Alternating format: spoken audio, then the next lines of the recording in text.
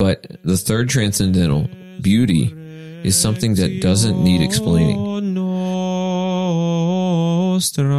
Welcome to Catholic Conversations. I'm here with Max Molinax, and we're going to be talking about music today. What's good to play during Mass? What's good to play during adoration? What is the purpose of music in the church? What is going on with all this complicated things that have to do with music? We're going to approach some of these questions today and over the next few weeks. And we hope you're interested. And if you have any questions, email us. I'll give you the handle to email us at the end, and we will get right back in. So I'm Adrian Fonseca with Catholic Conversations with my co-host, Max Molinax. Hello. All right, Max. So what are we talking about today? Well, first, I'd like to ask how you're doing. I'm doing pretty well. Good. Yeah, keeping busy, you know. How are finals coming? Starting? Yeah, I just got my first final already, so. Oh, joy. Yay. Take home. So it's going to be a lot of papers, a lot of pages. For Father Scripture. Yeah. Great. Wow. Yeah, his take-home finals are hard. Yeah, they're pretty long. They're very long. Good luck. I'm talking rather quiet because we are in a confined space. Yeah. Our normal room has been infiltrated by someone. I don't know who. Some guy in a group study room, and he's just one guy. You sound really salty. I am saltier than the Pacific Ocean. Oh, the Pacific Ocean? Like very specific? I'm very Pacific. Yeah, all right. You're so Pacific in your grammar, in your language. Yeah, so today we are, I wanted to talk about sacred music. That's a broad topic, but what I want to do in a couple of episodes is to kind of give people an idea of the past church documents, especially from the past 100 years pertaining to sacred music. Because so often today, especially in traditional circles, people say, well, I don't like music from the Gather hymnal because it's bad, because it sucks. No good. Can't do it. And while you're right, is bad and it does suck, we need to be able to have... Why does it? Exactly. Yeah. We need to be able to tell people why. Because if we always appeal to I like or I feel, then we're doing the exact same thing that the modernists want us to do. Exactly. And also, so I have a question for you. Mm-hmm. What on earth makes you qualified to talk about this? I have a bachelor's degree in music, and I'm in the middle of a master's degree in sacred music. But I'll be entering the priesthood here in August. So that will be the end of that. But it won't be the end of my music, my exploits in music. I'll be singing the divine office with my community, singing the Mass, and there's a possibility, although it's not the goal for me, of continued education at some point during my formation in music. But that's only if the community wants for me to. I don't really care one way or another, whatever God wants. Okay, so that's your qualification. That's my qualification. Sounds pretty good. Anyway. Pretty good qualification. Yeah, so we want to be able to say more than just, well, I like, or I feel, or I don't like, or I don't feel. What I want to do is kind of give us the tools to do that, to be able to do that. Time travel with me back to the year 1903. That sounds like a long time ago. That was a very long time ago. Yeah, it sounds like about 100 years. 106 years. Wow. Yep, a long time ago. Who was Pope at that time? Do you know? Was it Pius X? It was. Dang. St. Pius X. That's dope. His last name was Sarto. Really? Yeah, I forgot. That sounds like a villain. It does. Sounds like something from Lord of the Rings. Taylor Marshall said that Sarto in Italian means tailor. Really? Like a tailor making clothes. That's funny. It's okay. As soon as you said Sarto, I immediately thought of Lord of the Rings, and I'm like, oh, so Pius X was like looming over everyone, like about to destroy. No, you haven't even read Lord of the Rings. No, I haven't. I've seen the movies though. That is depressing as heck. The books are much better, and you can understand the movies way better when you read the books. Anyway, but I like the movies. They're really good. So 1903, Pius X has just been elected Pope. It was apparently an unexpected election, and he's sort of thrust into the role. But the very first thing he does, or right sort of towards the front of his papacy, is release a document called Tra le sollecitudini. Wow, that is a mouthful. It is a mouthful. I don't even know if I can say that. All it means is among the concerns, among the cares. I can say that. So if you look at the first line of it, it's among the cares of the pastoral office. That's all it is. And yeah, it doesn't really give any hint, any indication as to what it's actually about. No, not at all. I'm like, now I'm on my, the ends of my chair. Yeah. Where does the music part come? But what this is about is it's an instruction, a motu proprio. What's a motu proprio? Motu proprio is an act of legislation that a pope releases of his own accord without consultation from anyone else. So it's like an order by the pope. It's like an executive order in American law, I think. So Summorum Pontificum was the document that clarified that the Latin Mass was never abrogated, and that Benedict XVI used in order to allow us to celebrate it, so that no priest needed permission from a bishop. So Pius X releases this in his. So what he was experiencing as a bishop, and even before then. So he, from a young age, had always loved Gregorian chant. He knew the prayerful qualities of it, which we'll talk about here in a minute. He was always singing in choirs, and I believe that whenever he was a pastor, parishes, music was a big concern of his, music and liturgy. So when he became a bishop, I cannot remember which diocese, but whenever he became a bishop, there had cropped up the problem of setting the texts of the Mass to music that was either directly ripped from popular Italian operas of the day or composed in the same operatic style. So would that be like if I decided I really like this song from this new musical and decided to put it into the Mass? Would that yeah, be basically okay? It's the same thing. Or what about if I went and got music from a concert or something? Would that be the same thing? Exactly. Okay, so like an opera was kind of like a concert of the time. Opera was the popular music at the time. Wow, I would never expect that because especially in Italy. Don't listen to opera at all. No, especially in Italy, it was really popular. So it would have been like Queen. Yeah, exactly. Was opera only interested? Were the rich only interested in opera, or was that like everyone was interested in opera? Depends on what time period you're talking about and what country you're talking about. Let's say Pius X time. From what I can tell, it was pretty widely enjoyed. So not just the rich. Okay. That's why this was happening. That's why even in just regular churches, people were taking popular opera melodies. Okay. And that gives good context because I don't know. No, it's there are a lot of poor people and middle class people who love opera. So that's sort of a stereotype that isn't really true. Okay. That only the rich enjoy it. So that was the problem he was dealing with. And he realized that was a problem right away. So he releases Tra le Sollecitudini when he becomes Pope, I think about a month afterwards. And what it does is it kind of sets precedent for the next 100 years. So that's the track I want to follow. Is I want to look at Tra le Sollecitudini. Then in a separate episode, I want to finish looking at it because I don't think I'll finish it today. Then we want to look at a little bit of Pius XII and what he takes from it. Then leading up to Vatican II, Sacrosanctum Concilium, which doesn't write itself, it isn't written in a vacuum. It has everything that Sacrosanctum Concilium says is the culmination of the previous, 60, 70 years. Then finally finish with currently the top legislation on sacred music, which is Musicum Sacram, released in 1967. What's Musicum Sacram? Musicum Sacram. Musicum? Mm-hmm. What is it?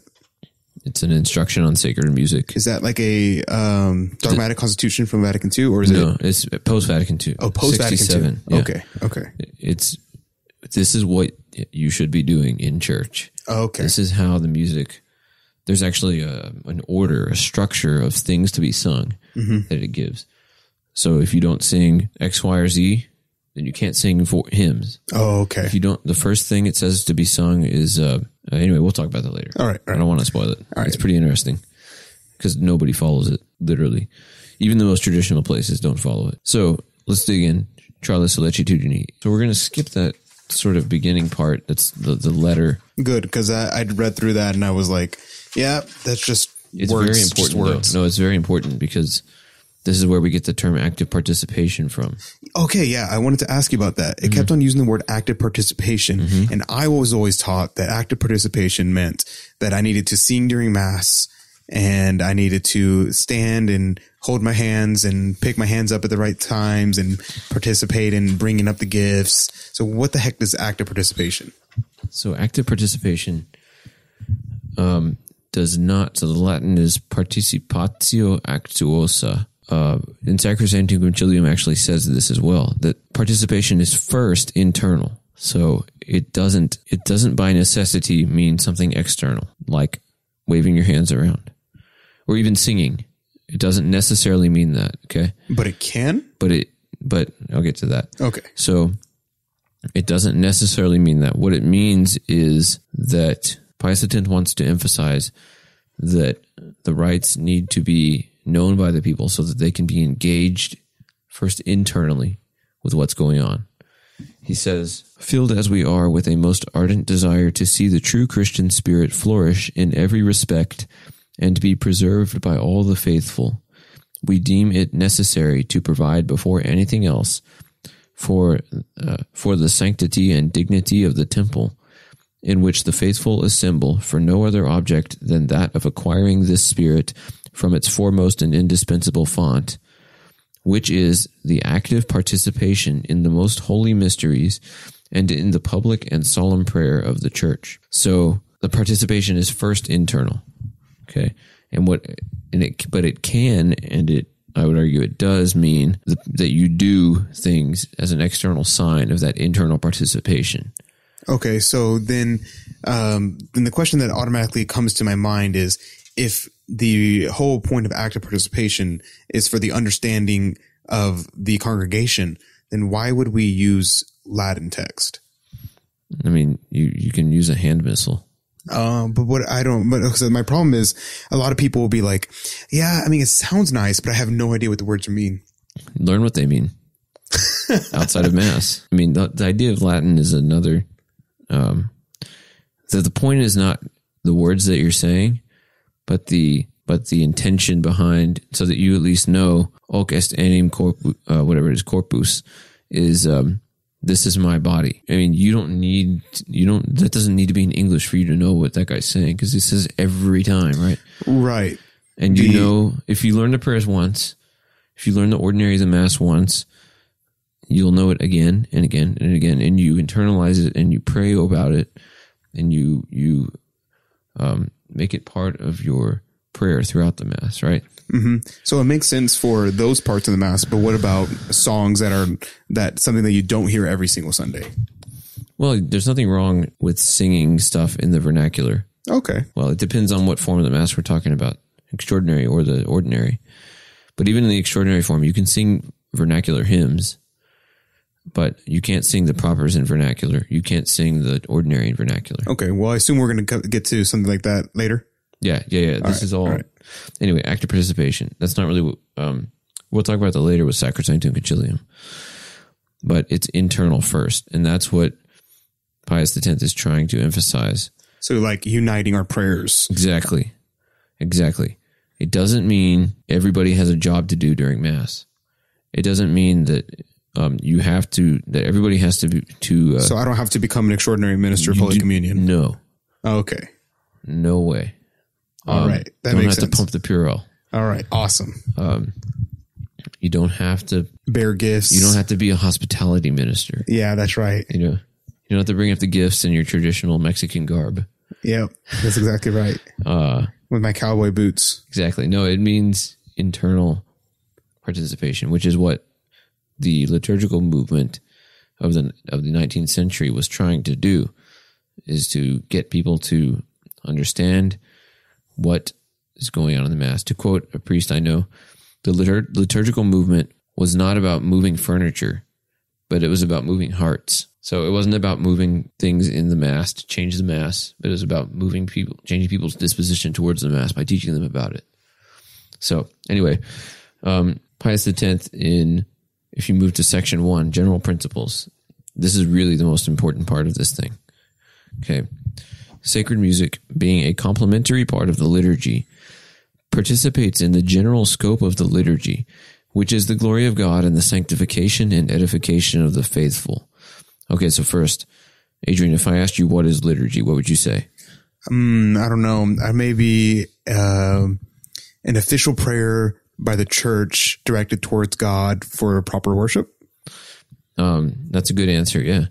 There's a couple of answers. Liturgy it comes from a Greek word, liturgos, right? And the liturgos which means work on behalf of the people.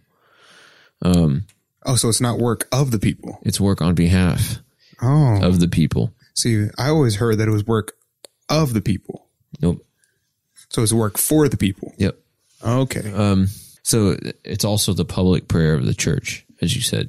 So the liturgy includes not just the Mass, that's the most visible form of it, but it also includes all the sacraments and the divine office. So that's what the liturgy is: public prayer of the church, work on behalf of the people. So sacred music, therefore, being a complementary part of this solemn liturgy, participates in the general scope of the liturgy. Now, the scope of the liturgy, he says, is the glory of God and the sanctification and edification of the faithful. That's the purpose of the liturgy. Glory of God, sanctification, and edification of the people. Do you know what that means? No, not at all. How does the liturgy sanctify? So I would assume that they're referring to the Eucharist sanctifies and glorifies. But what about everything else in the liturgy? I mean, because it doesn't say the Eucharist sanctifies, it says the liturgy does. And I'm assuming it doesn't refer to only the Eucharist.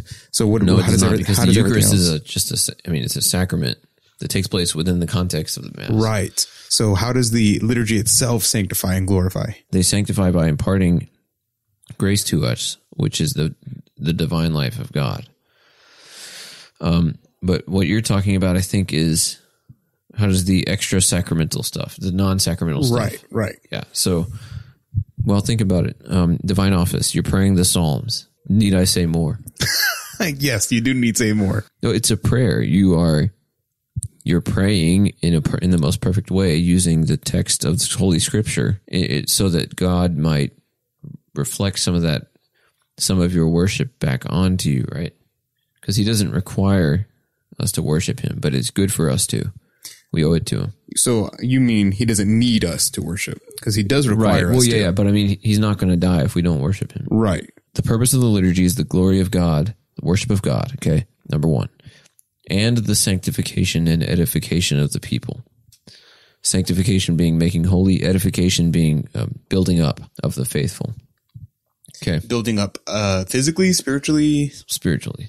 So building them up spiritually. Yep. It contributes to the decorum and the splendor of the ecclesiastical ceremonies. And since its principal office is to clothe with suitable melody the liturgical text proposed for the understanding of the faithful, its proper aim is to add greater efficacy to the text in order that through it the faithful may be more easily moved to devotion and better disposed for the reception of the fruits of grace belonging to the celebration of the mysteries. So what did you just say? I said, sacred music makes the liturgy more beautiful, since its primary job is to, as he says, clothe with suitable melody the liturgical text proposed for the understanding of the faithful, to set to music in a proper way the text of the Mass that the church has proposed. Okay? So it's like getting the text and dressing it up really nicely. Yeah. For the purpose. It's elevating the text for the purpose of adding greater efficacy. So helping people both understand it more and internalize it more. Exactly. Okay. Adding greater efficacy or power. So since its purpose is to clothe with suitable melody the text proposed for the understanding of the faithful, its proper aim is to add greater efficacy to the text, power to the text, in order that through it the faithful may be more easily moved to devotion and better disposed for the reception of the fruits of grace belonging to the celebration of the most holy mysteries.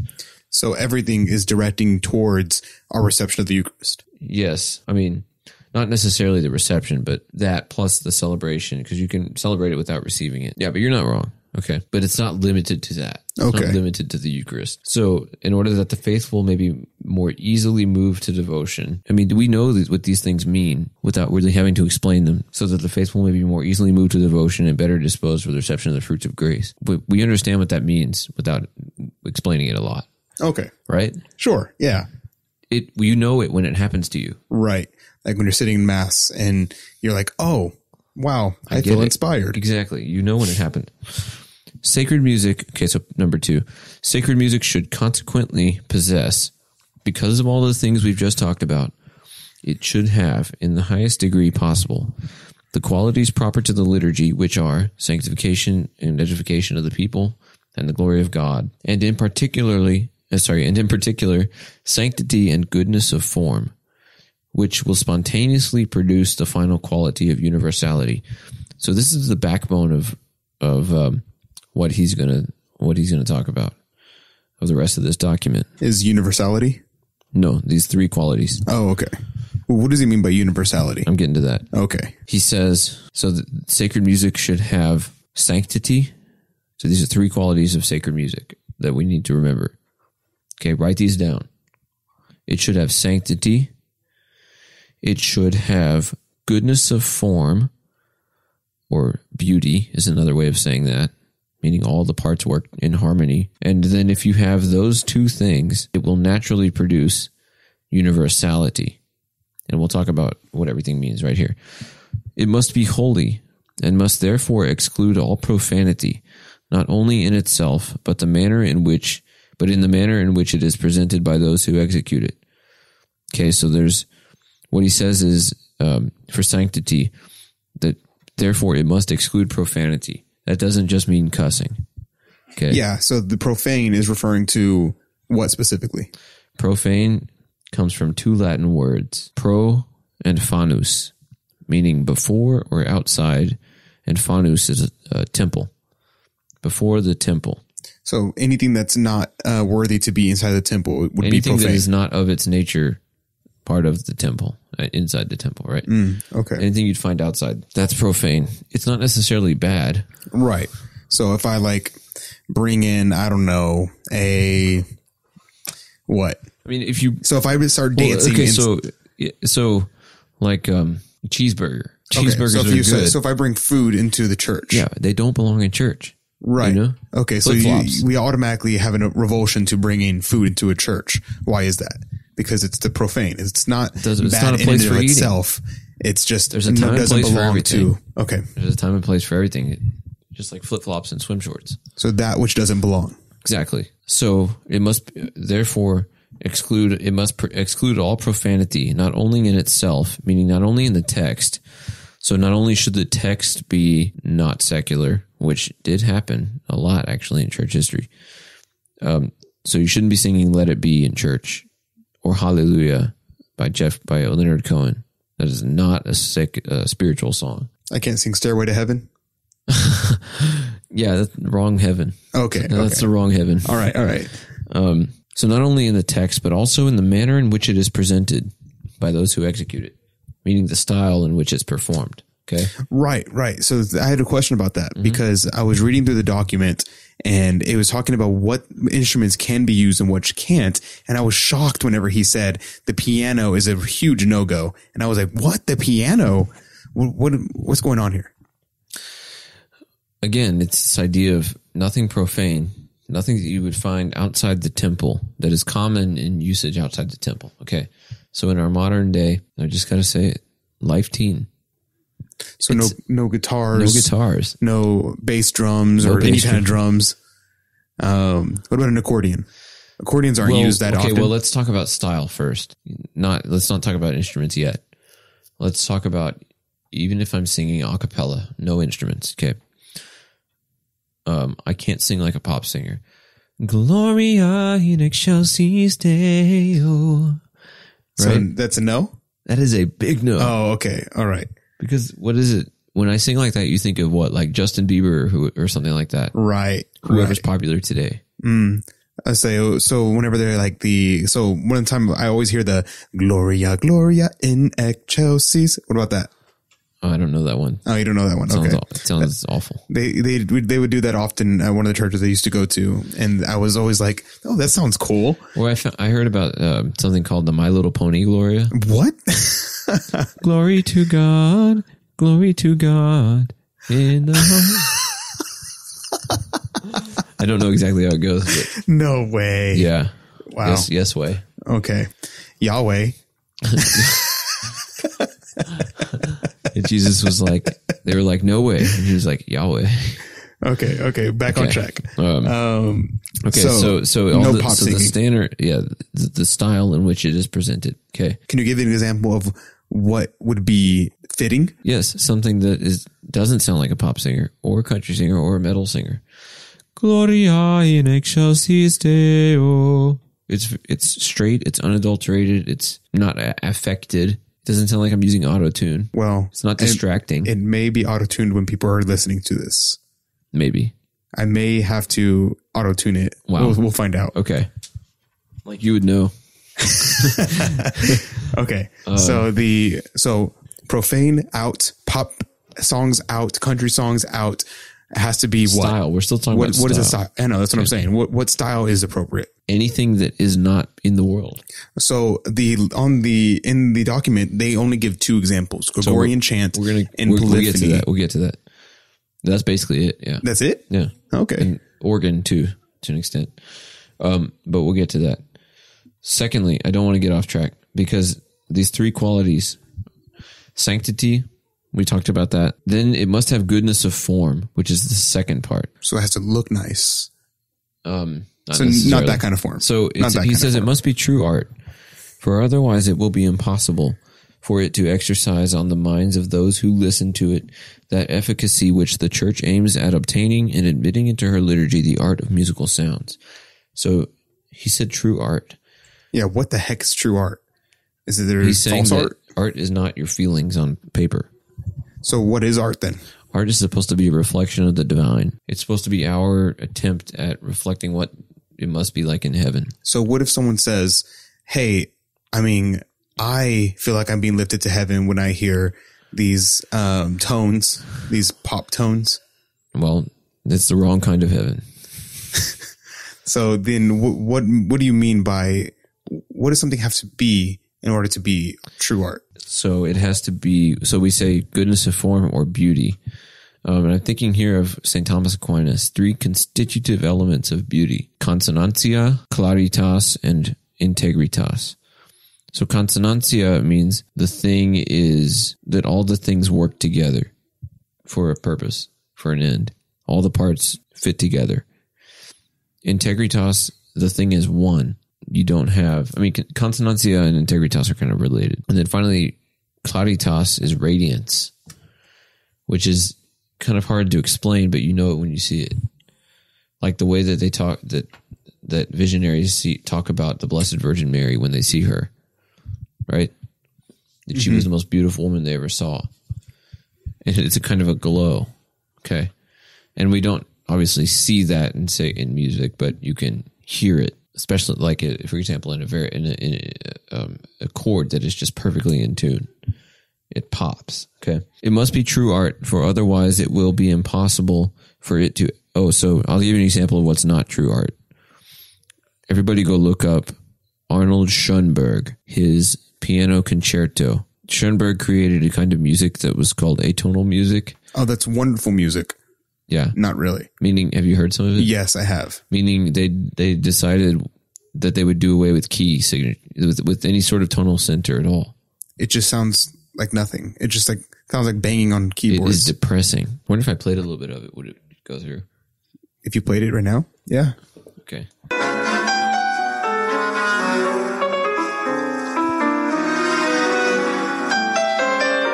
Okay, that's enough. Get it? I get it. So what was wrong with that? Please explain to me, because I just know intuitively that that hurt my ears. Schoenberg was amongst the original, well, I don't know about the original, but he was one of the first, one of the most important artists, liberal artists of the 20th century that just hated everything that was structured, everything that had order. So what he did was he attacked it, and he destroyed anything that had even a hint of order in it. And people went to go listen to this? Not really. Oh, okay. That makes sense. It was just kind of a academic exercise. Oh, okay. It was really popular. He was not the only one. Interesting. We also see this in architecture with Bauhaus. Go listen to Patrick Coffin with E. Michael Jones. They talk about this. All right. I'll include that in the show notes. Finally, he says that it will be, unless it's true art, it will be impossible for it to exercise on the minds of those who listen to it that efficacy which the church aims at obtaining and admitting into her liturgy, the art of musical sounds. Okay, so the point of even the church letting us have music is because it makes the Mass more beautiful and it helps us to pray. Okay. That's the whole point. Finally, it must at the same time be universal in the sense that while every nation is permitted to admit into its ecclesiastical compositions those special forms which may be said to constitute its native music, still, these forms must be subordinated in such a manner to the general characteristics of sacred music that nobody of any nation may receive an impression other than good on hearing them. Okay?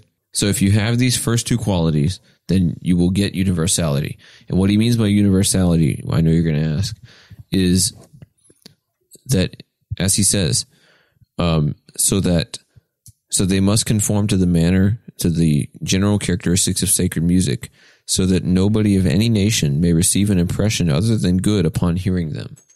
So that everybody, regardless of where you're from, knows that Gregorian chant is something holy, something good, something to be venerated, regardless of if you know anything about it. Okay. So you said that there is an appropriate situation for bringing in other music from other cultures. Does that mean I can bring in a mariachi band and play in church? Does that conform to the characteristics of sacred music? I don't know. Does it? Is it holy? Meaning, does it exclude things that are profane that you won't find in the world? I guess not. You will find in the world. Exactly. Okay. Bam, right there. Just it fails the first test. All right. What about the second test? Well, it already failed the first one, so you can't go on. Let's apply the second test. Okay, well, like Schoenberg, he wrote some atonal vocal music that in style, in manner, in text even, I don't know if it is true, but it could have been true, that even the text could have been fine for church. But the fact that it didn't have a tonal center excluded it from possibility, so that it fails the second test because it's not true art. Okay. So if you have these two qualities, then you will get universality. Okay. Now you can see ways in which composers have brought their own sort of native styles into music that is worthy of the sacred space. We see this with English polyphony in the 16th and 15th centuries. It's different from continental European polyphony at the time. Yeah. What makes polyphony appropriate, but not other kinds of music like opera? Polyphony is, well, we'll see what Pius X has to say about that. But first he says that he talks about the different kinds of sacred music. Okay. Which, he says these qualities are to be found in the highest degree in Gregorian chant, which is consequently the chant proper to the Roman Church. So everything we just talked about, he said, is found in Gregorian chant. That is why it is the music of the liturgy, which is consequently the chant proper to the Roman Church, the only chant she has inherited from ancient fathers, which she has jealously guarded for centuries in her liturgical codices, which she directly proposes to the faithful as her own, which she prescribes exclusively for some parts of the liturgy, and which the most recent studies have so happily restored to their integrity and purity. So basically, if you want to do all this that we just talked about, just sing chant and you'll be fine. What if I don't know how to sing chant? You should learn. How? Well, the church needs to teach you. And see, that's where the other part comes in is thankfully we have the internet today. You know, there's lots of resources. See, not everyone is as lucky as some people are and have a professional choir singing at their church. And what if it's just a ragtag team of parishioners who want to sing beautiful music at church? How do we do that? Well, like I said, in today's world, there's a lot of resources in the internet. There's Corpus Christi Watershed is a great website with a bunch of resources. There's some apps like Square Note that it has a lot of chants on there for both extraordinary and ordinary forms. And it will even play the chant for you if you click on it. So you have to start small.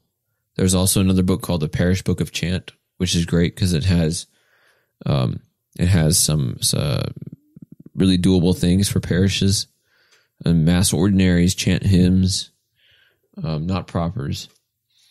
So there's a lot of resources. Before we stop, I want to talk about the Gather hymnal. Yay. This thing has been burning a hole in my truck for the last week or so. So we're going to talk about the Gather hymnal, which I'm sure most of you guys are familiar with. And again, the music, not everything in here is bad, but like a lot of it is. Yeah, I think there's an Ave Maria in there somewhere. Yeah. I think it says Jesus in here somewhere. Maybe. Being sarcastic. We're gonna see if this passes muster. Gather us in. Here we are. I'm gonna sing a little bit of it just to refresh you. Here in this place, new light is streaming. Now is the darkness vanished away. See in this space our fears and our dreamings brought here to you in the light of this day. Good. That was awesome. Here's verse 4. And I'm going to show why this thing fails quality number 1. Why it is not holy. Not in the dark of buildings confining, not in some heaven light years away. But here in this place the new light is shining. Now is the kingdom, now is the day. So, did you catch that at the very first part? Yeah, they said that heaven was light years away. Not in the dark of buildings confining, not in some heaven light years away. Yeah, what's up with that? Are you kidding me? What does that even mean? That's heresy. I actually don't even know what that means. Light, not in a heaven light years away. Does anyone believe that heaven is like in a physical place that you can travel to? But I mean, yeah, it's like, so you're saying that, I mean, it's wrong on so many levels. It's like, we should not be looking to heaven because the next part of it says, but here in this place, the new light is, so not in heaven, but here, whoa, the new light is streaming. Here on earth, the new light is streaming. Whoa. Now is the kingdom, capital K. Now is the day. My goodness. Whoa. It's so there's not looking forward to the eschaton, but looking toward today. Right. It's materialistic. That's crazy. Who wrote it? Oh, guess what? Well, who? He's not even a Catholic. Of course, Dan Schute's a Catholic. That doesn't mean Marty Hagen is a Lutheran. Oh, wow. Yeah. We're getting Lutherans to write our songs? What? We're getting Lutherans to write our songs. Yep. Wow. Because Palestrina wasn't good enough. So, okay, let's go through the test. Okay, so it fails level number 1 because of that text right there. Not in some heaven light years away. Okay. Let's assume that the text was right, though. Okay, it also fails number 1 because it sounds like the wreck of the Edmund Fitzgerald. I have no idea what that means. Go listen to it. It's basically this song sounds like Simon and Garfunkel, 70s folk music.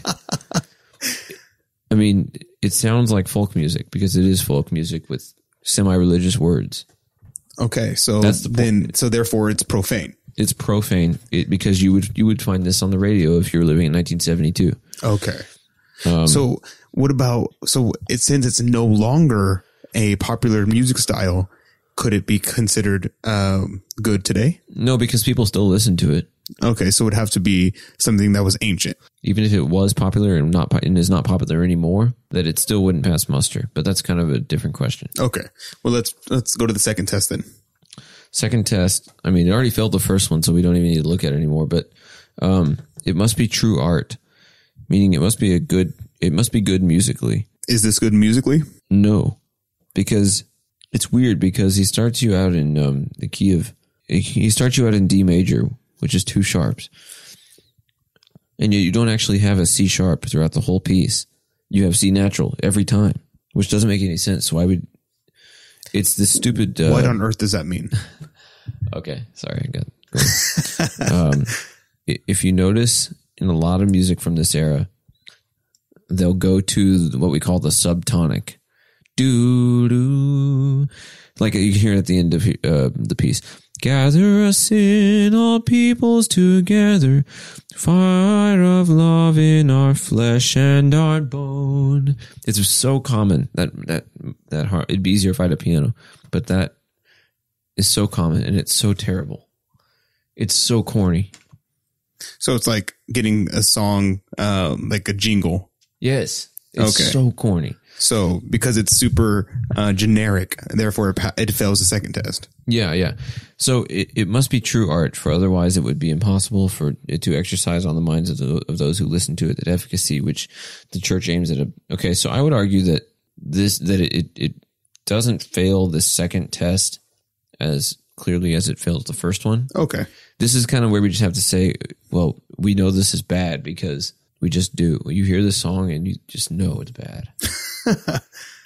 And therefore it fails the third test because you have to have the first two qualities. Okay? So the third test is universalis. Yeah, universality. Universality. And it's not really a test because you have to have the first two in order for it to even be present, right? Okay. And I could just go through this thing and find all kinds of... Let's flip it open to a different one and just try the same thing. See what happens. Christ is the world in which we move. Christ are the folk we're summoned to love. Christ is the voice which calls us to care. And Christ is the one who meets us here. All right. It says, to the lost. Feel for the people we most avoid, strange or bereaved or never employed. Feel for the women and feel for the men who fear that their living is all in vain. Feel for the parents who've lost their child. Feel for the women who men have defiled. Feel for the baby for whom there's no breast. And feel for the weary who find no rest. Feel for the lives by life confused, riddled with doubt, loving abused. I noticed there's a lack of scripture in this. Yeah, it's very unscriptural. But, what it's saying is we should be kind to people who are downtrodden. And yeah, Jesus says that we need to do that. But I would say that this thing is part of a dangerous trend in a lot of music from the Gather Hymnal, which is that it focuses on here. Earth. It focuses on social justice. It ignores the eschaton. It ignores heaven. Heaven. Yeah. So then, what immediately pops to mind is lex orandi, lex credendi. The law of prayer is the law of belief. Exactly. So if we pray referring to the world always, we're going to start believing in the world and not anything after the world. Yeah. And if we pray always, all the music that we sing in mass and everything like that refers to these social justice things, we forget about the spiritual works of mercy. Exactly. Which Gregorian chant, we keep coming back to it, but its words are scripture. Okay. So I want to. So we talked about terrible music. What about good music? So I think it'd be beneficial to look at what a proper use of text in Gregorian chant, how that actually benefits the church and benefits us as people, and what the actual music is that helps us. Okay, well, today was in the old calendar, in the traditional calendar, Feast of the Finding of the Holy Cross. Okay, and we did a high mass today. The introit is Nos autem gloriari, which comes from Paul's letter to the Galatians. He says, God forbid that I should make a display of anything except the cross of our Lord Jesus Christ, through which the world stands crucified to me and I to the world.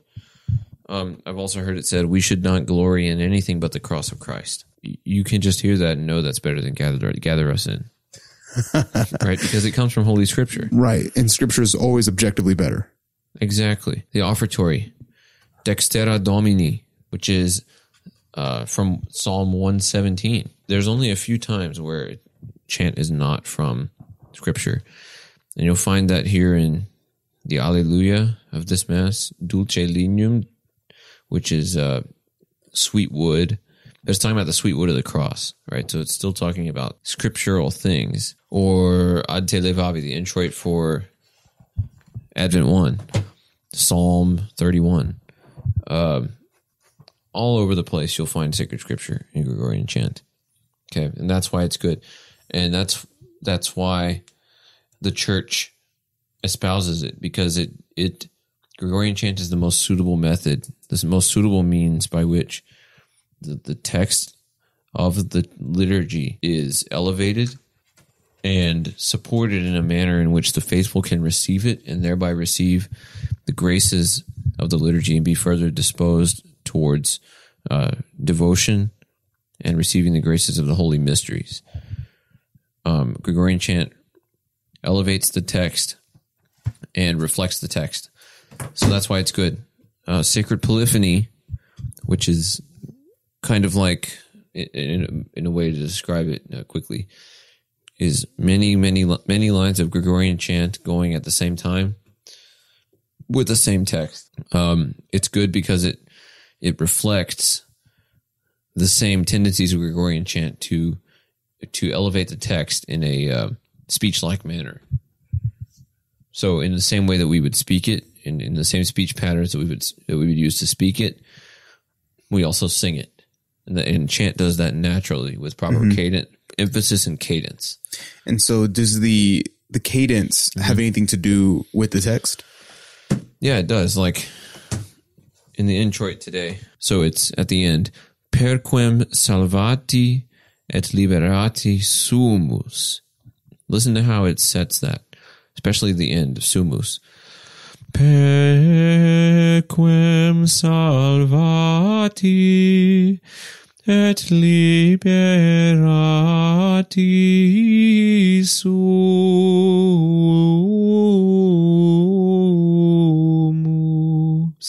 So you say sumus. The stress is on the first syllable. In the music, it has an epizema over the first. What is an epizema? Over the first note of sumus. Epizema means you lengthen. So you lengthen the note. Sumus. Without the epizema, it would just be sumus. Do you see how not only is there an epizema, but there are a lot of notes on sumu,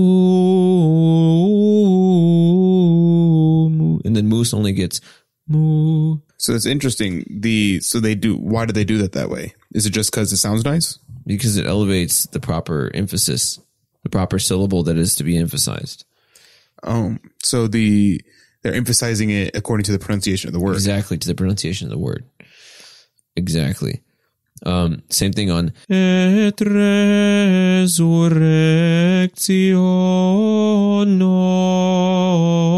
nostra. Nostra is nostra. Nostra. So it emphasizes and gives you the most notes on the syllable which is to be stressed. So why is that important? Because it's respective. It respects the text. If I did nostra, you would not catch what that word is. Right. Okay. But if I do nostra, you get it. Right. Okay.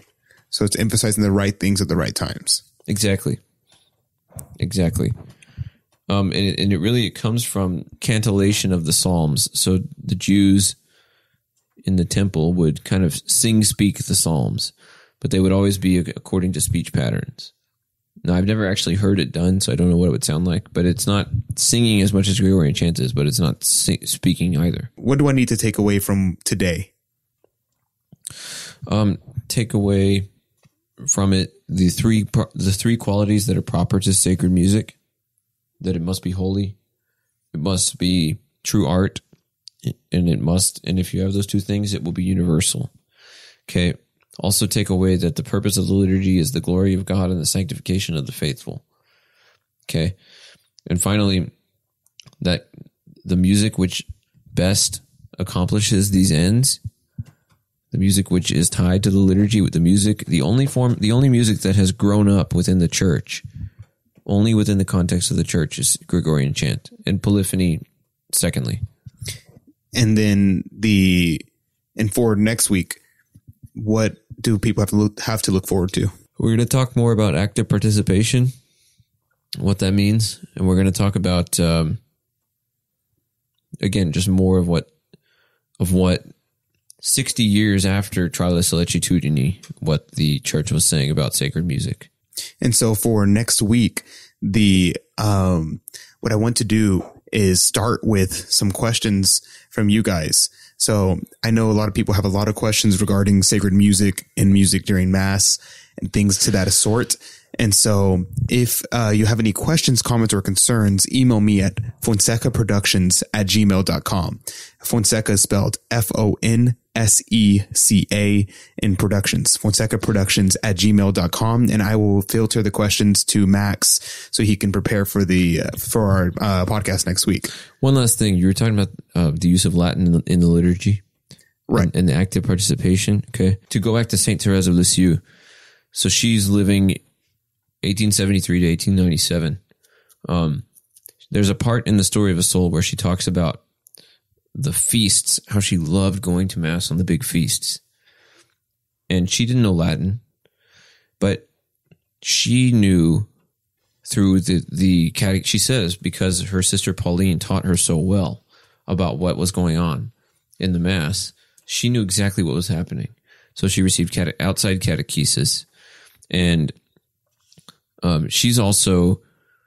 they also read, she says, Dom Guéranger's The Liturgical Year.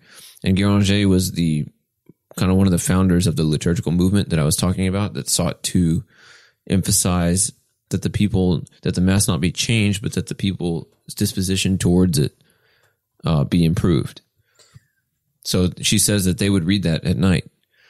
And so you can see that if you just learn about the Mass outside of it, then you can appreciate the splendor of the mysteries, even if you don't know every word. She says she loved when they would process around with the sacred monstrance, and they would throw rose petals at it. She says she was so excited when her petals would hit the monstrance. Wow, that's so beautiful. Yeah. Yeah. So I want to ask you one more question. Mm-hmm. How does music, especially sacred music, affect your spiritual life? How do you use that in your spiritual life, like personally? I have to admit that it is tough sometimes when you work as a musician. You have to really, and I'm just learning how to do this. You have to figure out how to balance the two, how to not functionalize sacred music, to not make it be just another part of your job. And the way that I'm finding to do that is to pray over and consider the texts that you are going to be singing. So thinking about, for example, this Nos Autem Gloriari, we should not glory in anything but the cross of Christ. Praying over that and seeing again how this music reflects the text, and letting the chant be a prayer, letting it be your prayer rising up to God. It really, every time I lead a schola, I get a sense of completeness, of wholeness in my soul. I feel very much at peace. It's a little hard to explain, but I know that when we've done it right, when we've really considered what we're doing, and sometimes we don't always have things happen. We don't have the time to pray over what we're saying, but when we do, it feels so. When we've done it for the glory of God, I do get a sense of fulfillment and completion. And what about outside of choirs? Do you ever use sacred music in your personal and private prayer life? When I'm doing the divine office, not so much with myself, because I'm usually saying it by myself in places where I can't really sing.